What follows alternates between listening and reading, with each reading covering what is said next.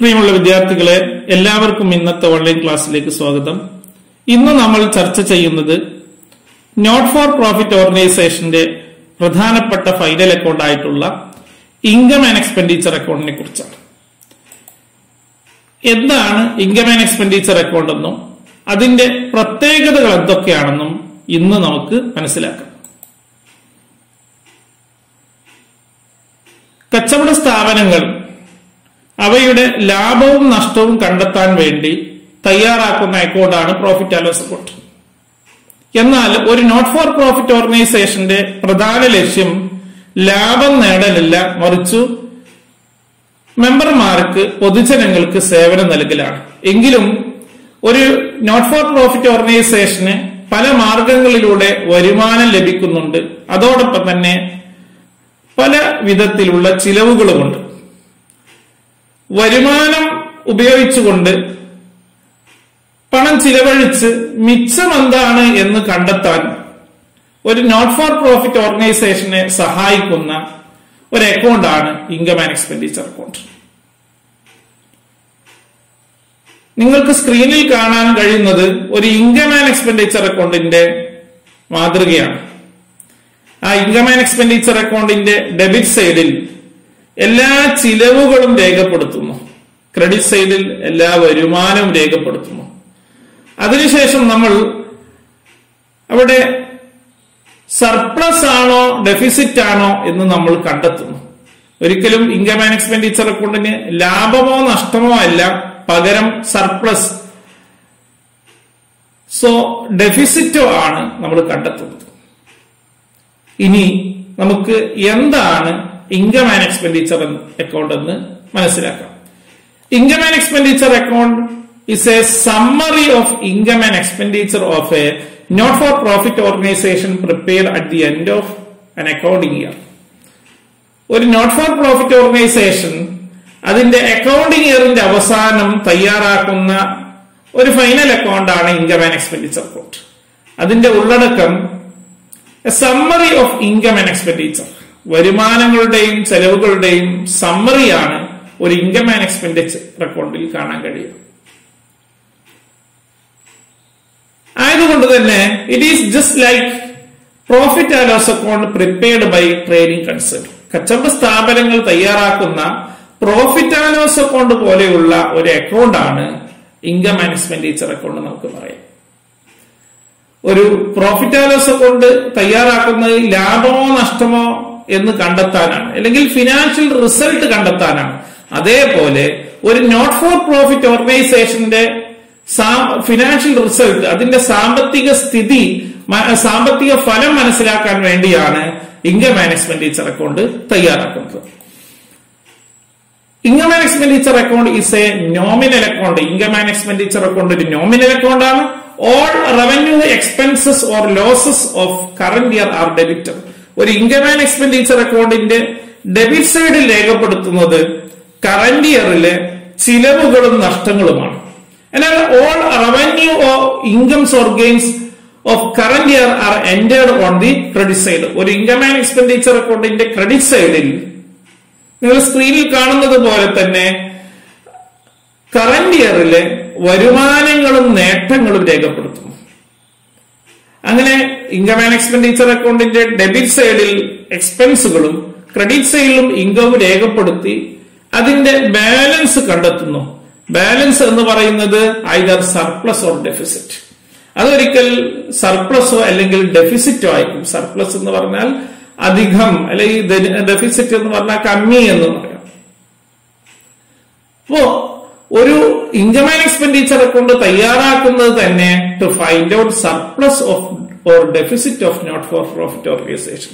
ഒരു not for profit ഓർഗനൈസേഷന്റെ surplus ആണോ, ഓർഗനൈസേഷന് സർപ്ലസ് ആണോ ഡെഫിസിറ്റ് ആണോ എന്ന് കണ്ടെത്താൻ വേണ്ടിയാണ് നമ്മൾ ഒരു ഇൻകം ആൻഡ് എക്സ്പെൻഡിച്ചർ അക്കൗണ്ട് തയ്യാറാക്കുന്നത്.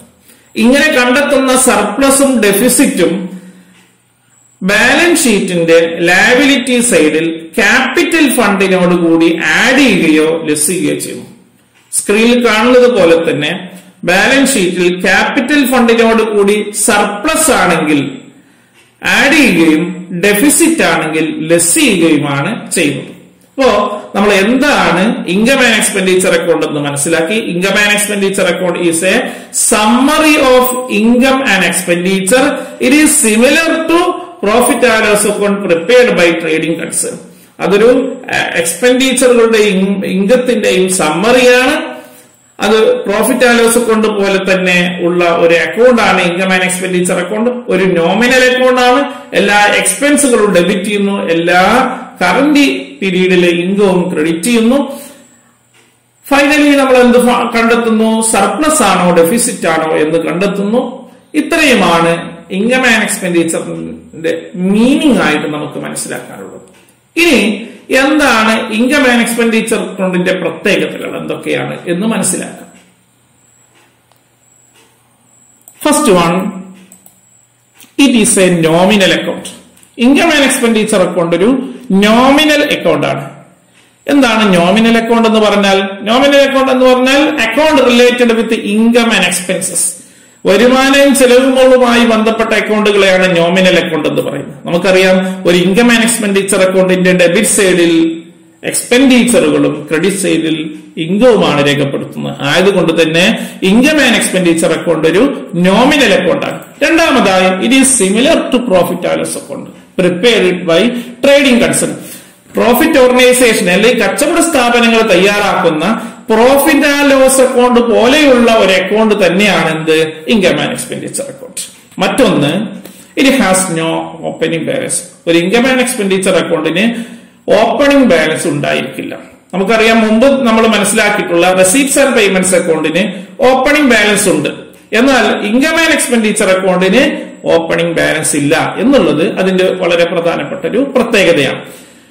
മറ്റൊരു ഫീച്ചറാണ്, only revenue items are recorded in income and expenditure account. Income and expenditure അക്കൗണ്ടിൽ റവന്യൂ ഐറ്റംസ് മാത്രമേ റെക്കോർഡ് ചെയ്യുള്ളൂ. അപ്പൊ നമ്മൾ കഴിഞ്ഞ ഒരു ക്ലാസ്സിൽ മനസ്സിലാക്കി, റെസീപ്റ്റ്സുകളും പേയ്മെന്റ്സുകളും ക്ലാസിഫൈ ചെയ്യുമ്പോൾ ക്യാപിറ്റൽ റെസീപ്റ്റ്സുകളും ക്യാപിറ്റൽ പേയ്മെന്റുകളും റവന്യൂ റെസീപ്റ്റ്സും റവന്യൂ പേയ്മെന്റുകളും ഉണ്ട്.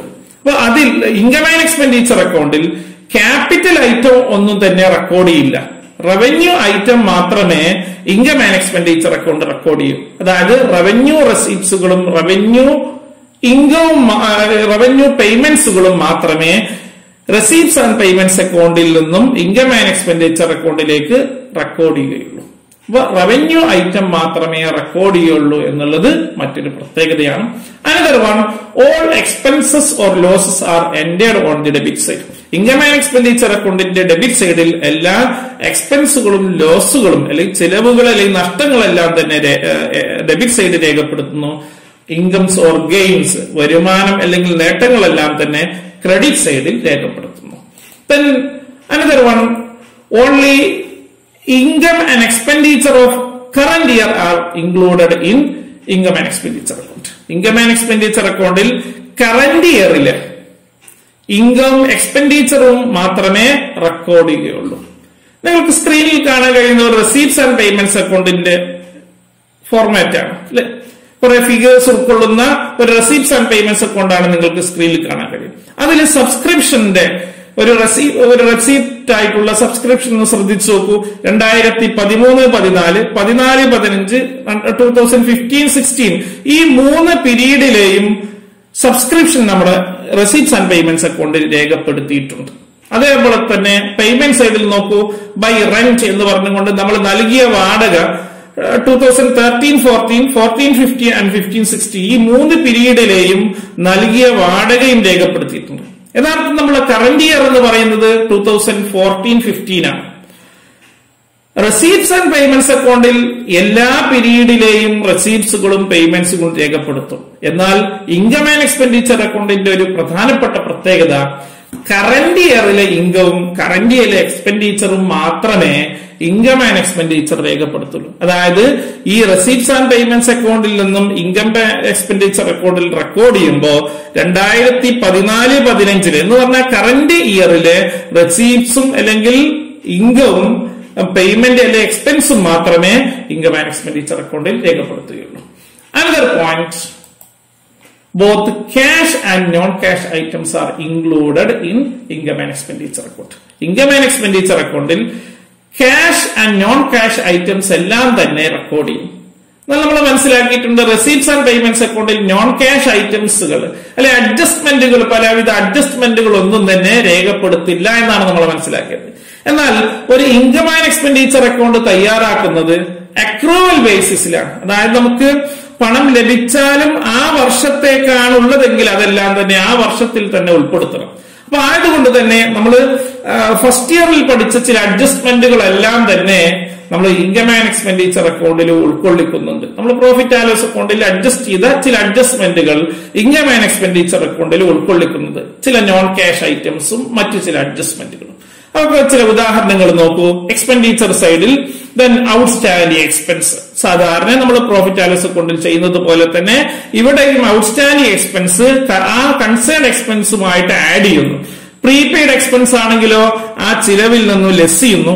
Depreciation, bad ഡെപ്റ്റ്, provision for bad ഡെപ്റ്റ് പോലെയുള്ള ഐറ്റംസ് എല്ലാം തന്നെ ഇത്തരം അഡ്ജസ്റ്റ്മെന്റുകളൊക്കെ ഇൻകം ആൻഡ് എക്സ്പെൻഡിച്ചർ അക്കൗണ്ടിൽ ഡെബിറ്റ് സൈഡ് രേഖപ്പെടുത്തുന്നുണ്ട്. അതോടൊപ്പം തന്നെ loss on sale of asset, ഒരു അസറ്റ് വിൽപ്പനയിലൂടെ നഷ്ടമാണുണ്ടെങ്കിൽ ആ നഷ്ടം തുക, ഉദാഹരണമായി 10,000 രൂപയുടെ ഒരു ഫർണിച്ചർ 9,000 രൂപക്ക് 9,000-നാണ് വിൽപ്പന നടത്തിയതെങ്കിൽ നമുക്കറിയാം 1,000 അവിടെ ലോസ് ആണ്. അപ്പൊ ഇവിടെ loss on sale of asset എന്ന് പറഞ്ഞുകൊണ്ട് 1,000 രേഖപ്പെടുത്തും. അപ്പൊ ഇത്തരം കാര്യങ്ങളെല്ലാം തന്നെ ഇൻകം ആൻഡ് എക്സ്പെൻഡിച്ചർ അക്കൗണ്ടിന്റെ ഡെബിറ്റ് സൈഡിൽ രേഖപ്പെടുത്തുന്ന ചില നോൺ ക്യാഷ് ഐറ്റംസും അഡ്ജസ്റ്റ്മെന്റുകളുമാണ്.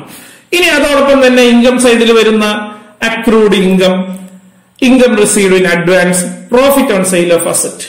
അപ്പൊ ഇത്തരം അഡ്ജസ്റ്റ്മെന്റുകൾ എല്ലാം തന്നെ ഇൻകം ആൻഡ് എക്സ്പെൻഡിച്ചർ അക്കൗണ്ടിൽ റെക്കോർഡ് ചെയ്യും.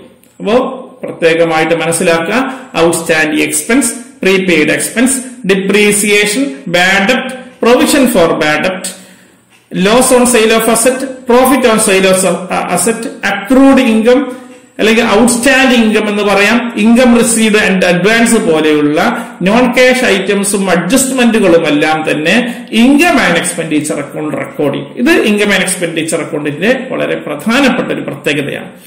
Next, closing balance of this account show either surplus or deficit. ഇനി അവസാനമായി മനസ്സിലാക്കാനുള്ള ഇൻകം ആൻഡ് എക്സ്പെൻഡിച്ചർ അക്കൗണ്ടിന്റെ പ്രത്യേകത, ഇൻകം ആൻഡ് എക്സ്പെൻഡിച്ചർ അക്കൗണ്ടിന്റെ ക്ലോസിംഗ് ബാലൻസ് എന്ന് പറയുന്നത് അല്ലെങ്കിൽ ഇൻകം ആൻഡ് എക്സ്പെൻഡിച്ചർ അക്കൗണ്ട് തയ്യാറാക്കുന്നത് നമ്മൾ സർപ്ലസ് ആണോ ഡെഫിസിറ്റ് ആണോ എന്ന് കണ്ടെത്താനാണ്. സർപ്ലസ് എന്ന് പറയുന്നത് ഒരു ഇൻകം ആൻഡ് എക്സ്പെൻഡിച്ചർ അക്കൗണ്ടിന്റെ ഇൻകം സൈഡ് കൂടുതലും എക്സ്പെൻഡിച്ചർ സൈഡ് കുറവുമാണെങ്കിൽ, അല്ലെങ്കിൽ ഒരു നോട്ട് ഫോർ പ്രോഫിറ്റ് ഓർഗനൈസേഷന്റെ വരുമാനം ചിലവിനേക്കാൾ കൂടുതലാണെങ്കിൽ സർപ്ലസ് ആണ്. എന്നാൽ അതിന് ചിലവ് വരുമാനത്തെക്കാൾ കൂടുതലാണെങ്കിലോ നമ്മൾ കമ്മി എന്ന് വിളിക്കുന്ന ഡെഫിസിറ്റ് ആയിരിക്കും. അപ്പൊ എന്താണ് സർപ്ലസ്, എന്താണ് ഡെഫിസിറ്റ് എന്ന് മനസ്സിലാക്കുക. Excess of income over expenditure. ഒരു നോട്ട് ഫോർ പ്രോഫിറ്റ് ഓർഗനൈസേഷന്റെ വരുമാനം ചിലവിനേക്കാളും കൂടുതലാണെങ്കിൽ അതിന് സർപ്ലസ് ആണുള്ളത്. എന്നാൽ excess of expenditure over income, അതിന്റെ ചിലവ് വരുമാനത്തെക്കാൾ കൂടുതലാണെങ്കിലോ അതിന് ധനകമ്മി അല്ലെങ്കിൽ ഡെഫിസിറ്റ് ആണ് എന്നാണ് നമ്മൾ പറയുന്നത്. അപ്പോ നമ്മൾ ഇതുവരെ ഏകദേശം 8ഓളം ഫീച്ചേഴ്സ് നമ്മൾ ഇൻകം ആൻഡ് എക്സ്പെൻഡിച്ചർ അക്കൗണ്ടിന്റെ ഡിസ്കസ് ചെയ്തു. ഇനി നമ്മൾ ഇതുവരെ മനസ്സിലാക്കിയ കാര്യങ്ങൾ ഒന്നുകൂടി ഓർത്തെടുക്കാം. ഇൻകം ആൻഡ് എക്സ്പെൻഡിച്ചർ അക്കൗണ്ടുമായി ബന്ധപ്പെട്ട നമ്മൾ മനസ്സിലാക്കിയ കാര്യങ്ങൾ വളരെ ചുരുങ്ങിയ രീതിയിൽ ഓർത്തെടുക്കുകയാണ്. First one, it is A nominal account. Income and expenditure account ഒരു നോമിനൽ അക്കൗണ്ട് ആണ്, similar to profit and loss account. Profit and loss account പോലെയുള്ള ഒരു അക്കൗണ്ട് ആണ്. Then it has no opening balance. Income and expenditure account in opening balance illa. Only revenue items are recorded. Revenue items മാത്രമേ record ചെയ്യുള്ളൂ. Capital item ഒന്നും തന്നെ record ചെയ്യില്ല. Then all expenses are entered on the debit side. എല്ലാ ചിലവുകളും debit സൈഡിൽ രേഖപ്പെടുത്തുന്നു, അല്ലെങ്കിൽ എക്സ്പെൻഡിച്ചർ സൈഡിൽ രേഖപ്പെടുത്തുന്നു. All incomes are entered on the credit side. എല്ലാ വരുമാനങ്ങളും, അത് റവന്യൂ ഇൻകം മാത്രമേ ഉള്ളൂ, റവന്യൂ ഇൻകം ക്രെഡിറ്റ് സൈഡിൽ രേഖപ്പെടുത്തുന്നു. Record only revenue expenses and income of current year. Current ഇയറിലെ എക്സ്പെൻസും ഇൻകവും മാത്രമേ ഇൻകം ആൻഡ് എക്സ്പെൻഡിച്ചർ അക്കൗണ്ടിൽ രേഖപ്പെടുത്തുകയുള്ളൂ. Both cash and non cash items are included. ഒരു income and expenditure അക്കൗണ്ടിൽ നോൺ ക്യാഷ് ഐറ്റവും ഉൾക്കൊള്ളിക്കുന്നു. Non cash items എന്നുകൊണ്ട് ഉദ്ദേശിക്കുന്നത് outstanding expense, prepaid expense, bad ഡെപ്റ്റ്, provision for bad ഡെപ്റ്റ്, depreciation, then accrued income received in advance പോലെയുള്ള എല്ലാവിധ അഡ്ജസ്റ്റ്മെന്റുകൾ അല്ലെങ്കിൽ non cash items എല്ലാം തന്നെ ഇൻകം ആൻഡ് എക്സ്പെൻഡിച്ചർ അക്കൗണ്ടിൽ റെക്കോർഡ് ചെയ്യുന്നു. Then it is prepared to find out surplus or deficit. ഒരു income and expenditure account തയ്യാറാക്കുന്നത് അല്ലെങ്കിൽ അതിന്റെ ക്ലോസിംഗ് ബാലൻസ് എന്ന് പറയുന്നത് സർപ്ലസോ ഡെഫിസിറ്റോ ആയിരിക്കും. സർപ്ലസ് എന്ന് പറയുന്നത് excess of income over expenditure, deficit എന്ന് പറയുന്നത് excess of expenditure over income. ഇങ്ങനെ കണ്ടെത്തുന്ന സർപ്ലസും ഡെഫിസിറ്റും it is transferred to capital fund in the balance sheet. Balance ഷീറ്റിലുള്ള capital ഫണ്ടിലേക്കാണ് ഇത് ആഡ് ചെയ്യുന്നത്. അതായത് ക്യാപിറ്റൽ ഫണ്ടിനോട് കൂടി സർപ്ലസ് ആണെങ്കിൽ ആഡ് ചെയ്യുകയും ഡെഫിസിറ്റ് ആണെങ്കിൽ ലെസ് ചെയ്യുകയും ചെയ്യും. അപ്പോ ഇന്ന് വളരെ പ്രധാനപ്പെട്ട ഒരു ടോപ്പിക്കാണ് നമ്മൾ ഡിസ്കസ് ചെയ്തത്. ഇതിൽ എന്തെങ്കിലും സംശയങ്ങളുണ്ടെങ്കിൽ കമന്റ് ചെയ്യാൻ മറക്കരുത്. വീഡിയോ ഉപകാരപ്പെട്ടു എന്ന് തോന്നുന്നുവെങ്കിൽ നിങ്ങൾ സുഹൃത്തുക്കൾക്ക്, നിങ്ങൾ കൂട്ടുകാർക്ക് ഷെയർ ചെയ്യാൻ മറക്കരുത്. Thank you.